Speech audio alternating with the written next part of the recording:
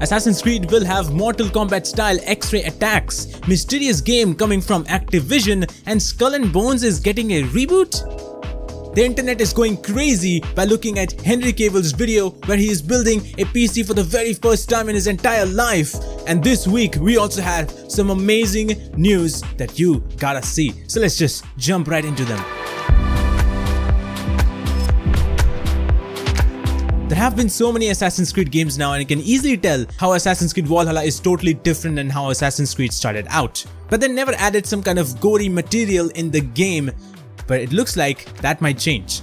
We did see some brutal action going on in the gameplay overview of Assassin's Creed Valhalla, where we saw Ivor taking the head off of some enemy. And we also saw a blade going inside a person's body, and there was an extra vision of how far the blade reached the person's body. Initially I thought it's going to be a part of cinematic, maybe it's going to be a cutscene that you're gonna see later on, but apparently that's not the case. Access the Animus reported on Twitter that the director has said and confirmed that this will be a part of the gameplay. It's a feature similar to that of Mortal Kombat, it is also in Sniper Elite, and it's also in Zombie Army Trilogy. Now in those games, the X-ray attack was a lot brutal, and I'm pretty much sure that this will be toned down a lot in Assassin's Creed Valhalla, but it's a good thing that they're adding these kind of similar small features that other games have in a game like Assassin's Creed.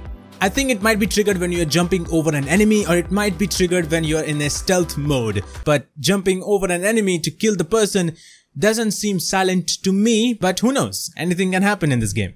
I'm loving this aspect of gameplay in Assassin's Creed Valhalla. It looks so good and it looks so brutal, and they are going in a different direction. Although a lot of people are not a fan of this kind of direction, they want the assassins back in the Assassin's Creed game. But I don't think so that's going to happen anytime soon, and we probably have to wait until they go back to that style, which I don't think so they will be, but I can only hope. Assassin's Creed Valhalla is available to pre-order for $40 in Epic Store and Uplay, and sadly not Steam. Xbox had a bad opening in May, and a lot of people did not like the way it was presented, and there was also no surprise factor, and that's why a lot of people like PlayStation's event even more. But now Xbox is coming back with another live event that's gonna happen this very Thursday on July 23rd, and they're gonna announce many games. Now Phil Spencer himself has said that this time the presentation will be better, there will be no green screen or anything of that nature, and it will be more professional, which was not the case in the previous stream that they did. Now it has also been reported that the stream will happen for an hour long, and it will only showcase games, nothing else, no device related talks, no business talks, it's only gonna be games. So we might get new gameplay videos, we might get new game announcements, maybe in-depth showcase of a particular game, and so much more. One of the games they might be showcasing is Halo Infinite, because I believe they might showcase the gameplay, because it's been a long time since they have not shown anything about the game, but they have not shown how the gameplay is gonna look like. To be honest, I'm vaguely excited for Xbox new event, because there has been no new games coming out from Xbox side, and Phil Spencer even told that there will be no exclusive in Xbox Series X, but I don't know what surprise we might get. It might very much be possible that there will be no surprises, but I have a small little hope that we might get something new. The event will happen on July 23rd at 9:30 PM on YouTube, Twitch and Facebook. We are halfway through the year and we don't have a Call of Duty announcement? Wait a second, how is this possible? What actually— oh, the pandemic happened. We have rumors coming around that the next Call of Duty game is going to be Black Ops reboot and named Cold War, which will take place in Vietnam, but there has been no confirmation ever since. But recently, Microsoft Store listed a new game called The Red Door, which is published by Activision. There has been no announcement, there has been no talks about this game, but it is coming from Activision. So speculations are running wild that this might be the next Call of Duty game, and it might be possible that it is. The description says there is more than one truth. If you go looking for answers, be ready to question everything and accept that nothing will ever be the same. The Red Door awaits. Do you dare to step through it? Wait a second, are they making horror games now? It doesn't seem like an accidental listing, because the game is still in the Microsoft Store apparently, and they have not removed it, so which means Activision really wants this game to come out. Now apparently last month, PlayStation listing database Serial Station posted a listing about the very game with the content ID as well, and the content ID name was The Red Door. Now there has been no connection with Call of Duty because the game is not called Call of Duty The Red Door, but it is believed that there is some kind of connection, because in Black Ops 3 trailer or teaser trailer, there is a song named Painted Black by Rolling Stones, and there is a line saying, "I see a red door and I want to paint it black." Now I know this doesn't mean that there is a connection between Call of Duty and this new mysterious game, but it is indeed mysterious. but it's so weird that they have not announced anything about the game and it's still listed on the Microsoft Store. What do you guys think about this mysterious game? Do you think it's a new Call of Duty game? Let me know in the comments below. Well, let's go back to Microsoft again because Xbox is shutting down the production of Xbox One X and Xbox One S all digital edition. This is official coming from Xbox because they have told that they're headed straight towards Xbox Series X, and that's why they're stopping the production of the other two consoles. Apparently, a lot of people wanted to buy consoles and Xbox went out of stock with these two Xbox One consoles, and that's why they're stopping the production. It's so odd to see that they're stopping the production of Xbox One X because the console only came out like in November 2017 and it's almost 3 years, and now they're stopping the production. I mean, I can understand that a lot of people are angry with this fact, but I think that they're heading straight towards Xbox Series X and want to focus more on that because they also want to release another console similar to how Xbox One X has another console, Xbox One S. It might be possible that that will be a disc-less version of Xbox Series X. Well, Microsoft will be doing something that might bring smiles to your faces because Microsoft Cloud gaming service called xCloud, where you can play Xbox game on your phones, will come free for Xbox Ultimate Pass owners.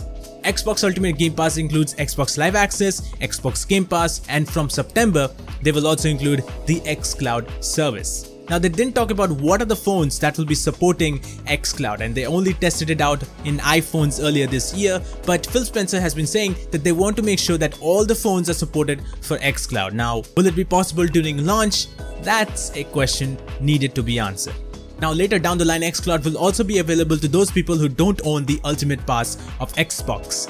Now, I think this is a really good strategy to bring people to xCloud because you can play games in your phones, and the Ultimate Pass only costs $1,000 per month, which is not bad. And I think playing almost 100 games of Xbox in a mobile, that would be amazing. But I hope that it launches in India, first of all that, and I hope it can be playable in every single phone, especially in mid-ranges phone.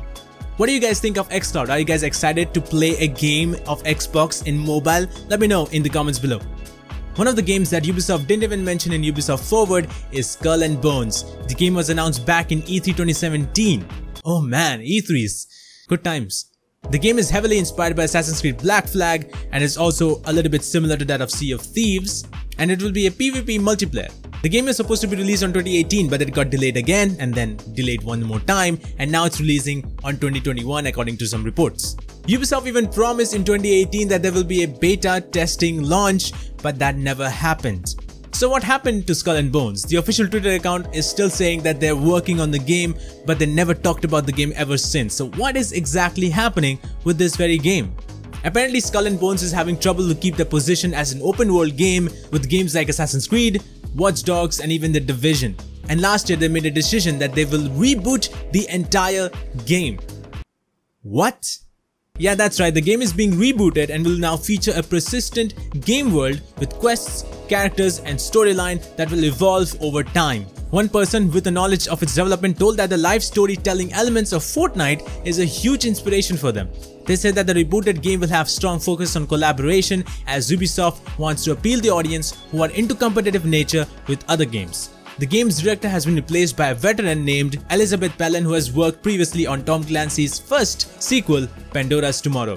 Ubisoft CEO told that this is a big project for them and they want to make sure that they build the game in such a way that people don't regret buying the game.